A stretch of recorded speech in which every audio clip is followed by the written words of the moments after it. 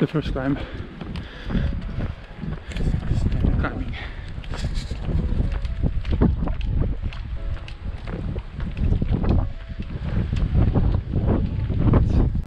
Down there.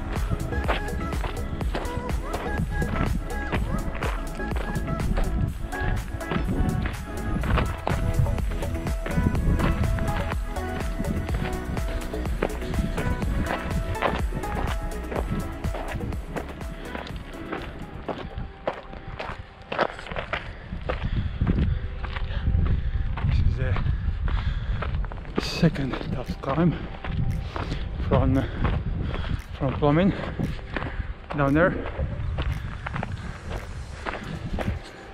the power plant, and we are climbing up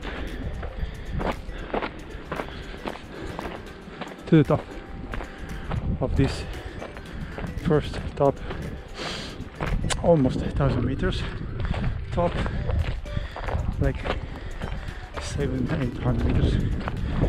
And then after that we're going to descend to Istria beach. It's gonna be fun. Yeah.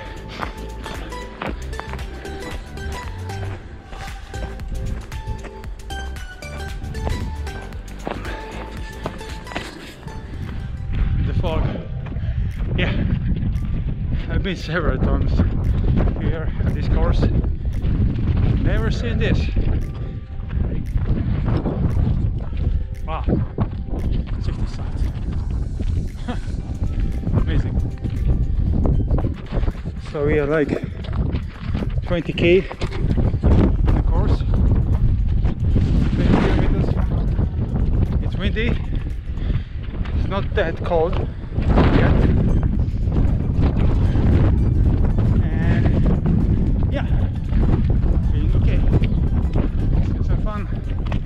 Oh yeah.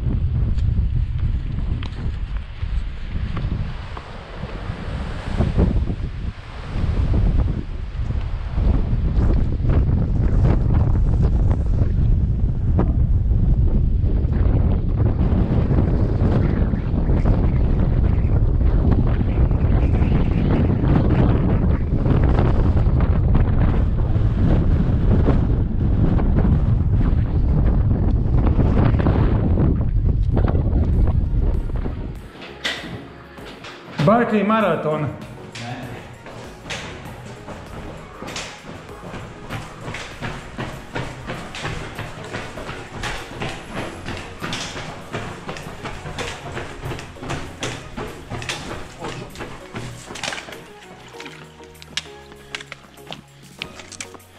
Ti ha fatto pieno.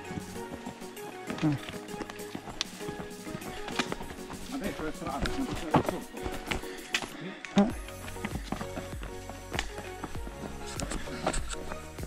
Tremendo sto posto qua.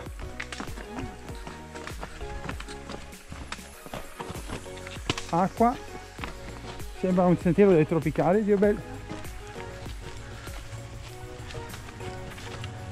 Andiamo avanti. Ah.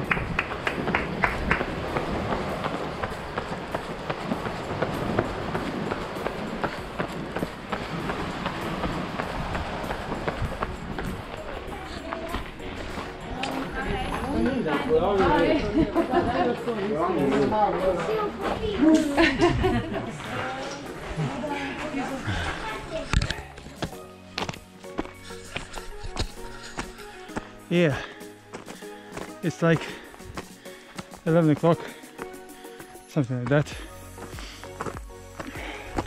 and we're climbing in the dark, well, to the top of the whole course, and now we are at 470 meters.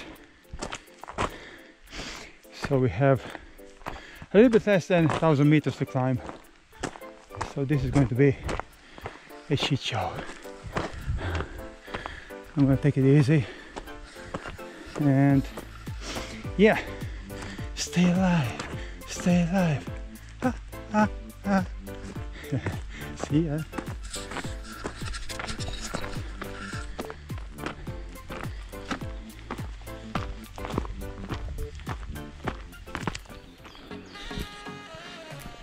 Good morning. So we just went down from the Gomera peak, and I was really tired, sleepy, and you know, having a hard time. But on the top it was windy, and I had a blast downhilling, and we ran really fast, and yeah, I'm looking forward to reach the next checkpoint, and I hope to get some coffee or something. Yeah. Anyhow, otherwise everything cool. I feel quite okay, apart being sleepy. Sleepy. But this is part of the game. But hey, it's daylight again. It's nice seeing the birds singing. Lovely. Just lovely.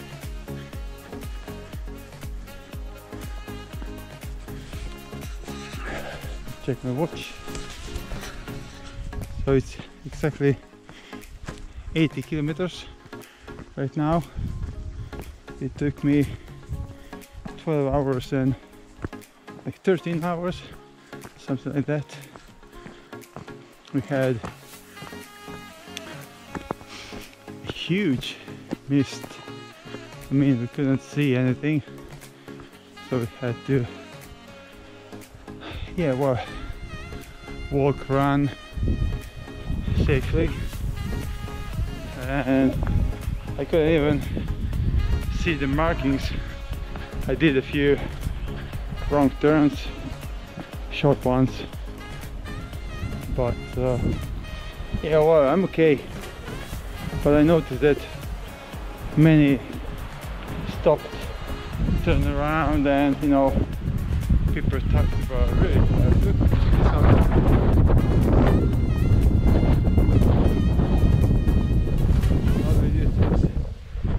nice. Anyhow,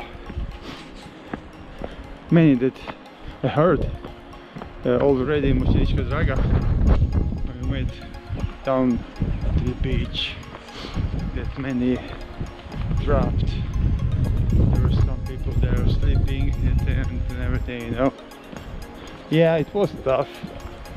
Downhill to the beach, and then the uphill to Utka from sea level to 1,400 meters. I mean, it's epic. It's like a trademark of this race now, you know, because before we had another course. It was a bit easier, I guess, without that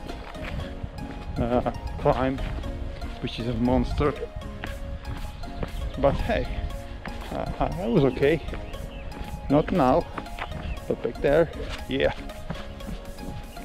So I take this a bit slowly now.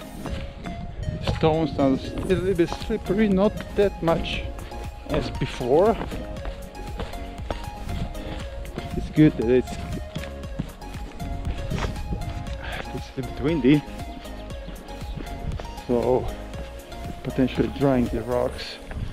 And I hope that after Livade, the half of the race, I hope that it's gonna be a little bit more runnable in order to pick some time.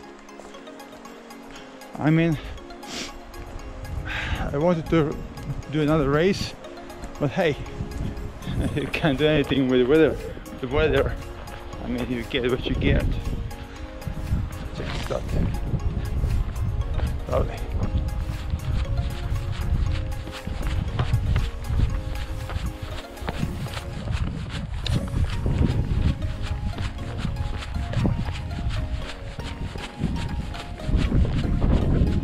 Now this is really easy running here. But back there on the mountain, wow, that was really some technical shit.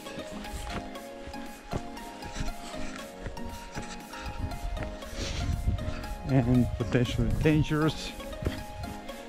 You could fall and hurt yourself and everything. So yeah, I mean, it was not only me. Everybody took it very slowly, and as you may notice, nobody's around me. And I passed a few runners before, completely dead walking. Yeah, worse shaped than I am. This is nice here. Check this out, Flintstones. Now I'm heading down to the next checkpoint.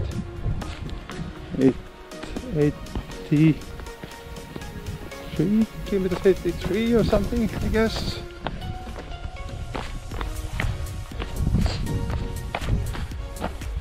I didn't even check the chart nor didn't even plan the race. You know, let's just take it as it evolves. The course has been changed there, as I told you before. The huge climb and the downhill, which potentially can trash your legs, and then because of that they had to change a bit as well in the middle of the race, which is going to be new for me, but it's good. I like changes once in a while. Alright, I'm gonna try to run a bit here, pick some time, so I have to put away the camera and use my poles to get some extra stability. Okay. Alright, see ya!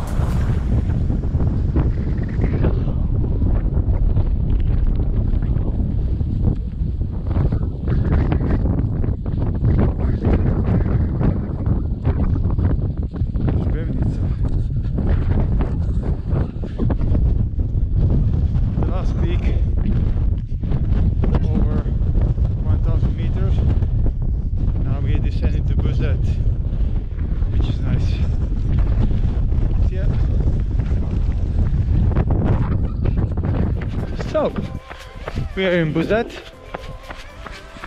I'm in Buzet. I'm running alone right now. And back there is Žmevnica, there mountain I was just minutes ago, not really, hours ago. Anyways, the downhill went okay, I feel okay, so looking forward to eat something warm, change some clothes, and yeah, move on. Yep.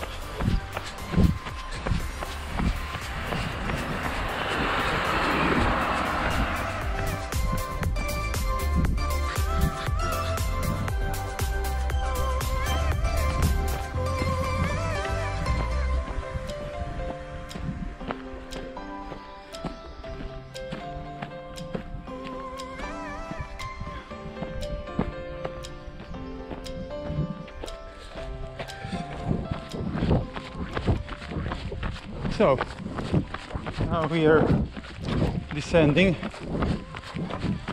and I'm heading to the Botaniga station, aid station, and I have to say that I'm impressed how my legs are working today, because if you consider that in Gothenburg the highest hill is like 120 meters or so, and I didn't do any specific hill training,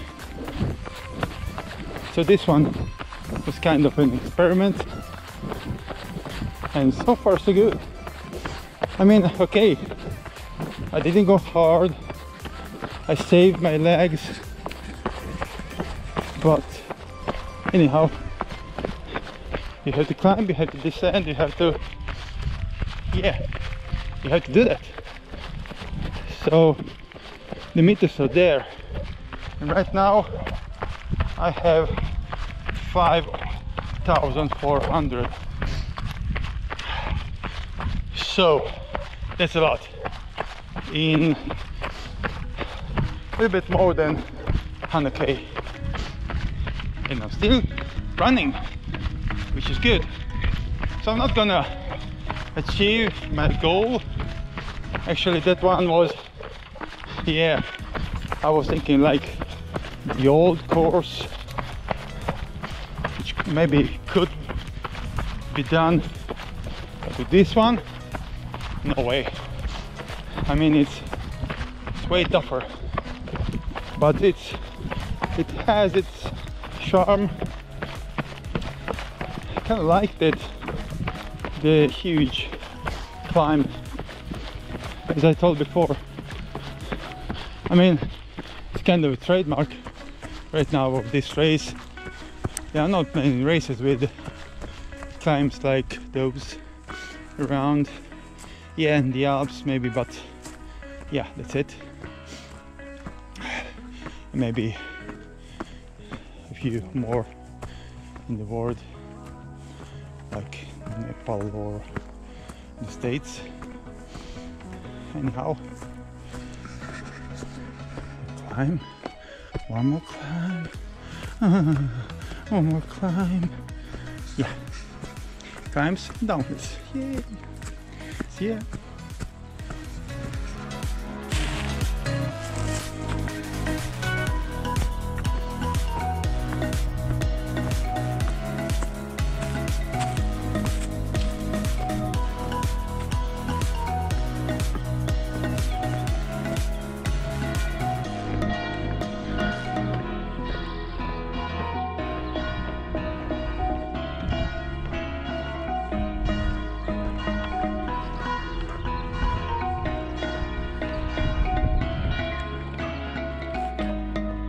Botaniga Lake.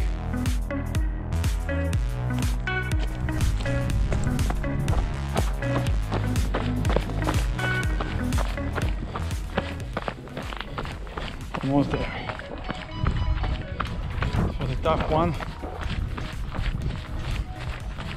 but interesting variation of the course actually.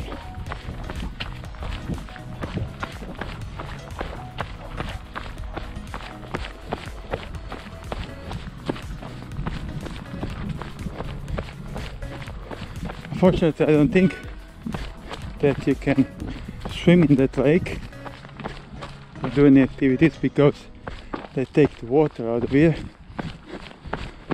So I think that's just not allowed. I think that's written somewhere down there as well, and on the website. So down there is the A station on the other side. Yeah.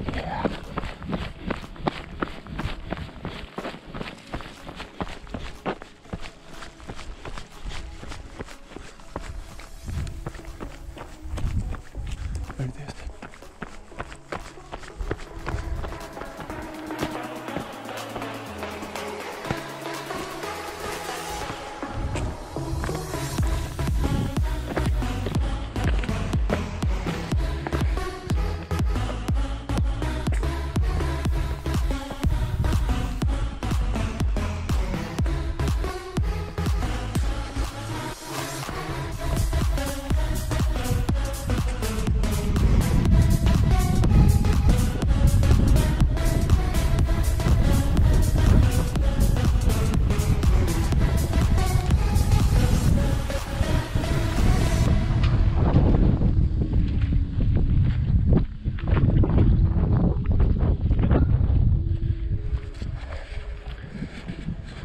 So, it's almost the end of Zamask climb. This is a tough one. And now we're heading to Motovon, if I'm not wrong. See there. There.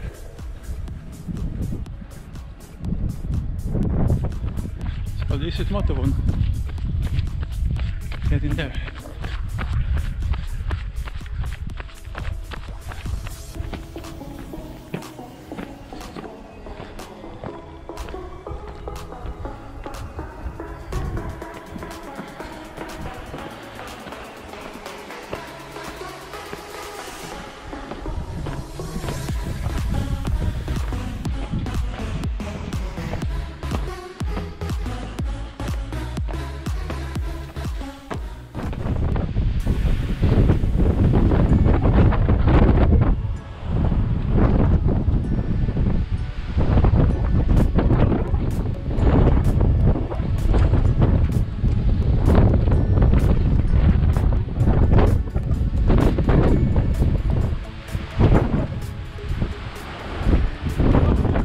The last stop before the end of the race. Booyah!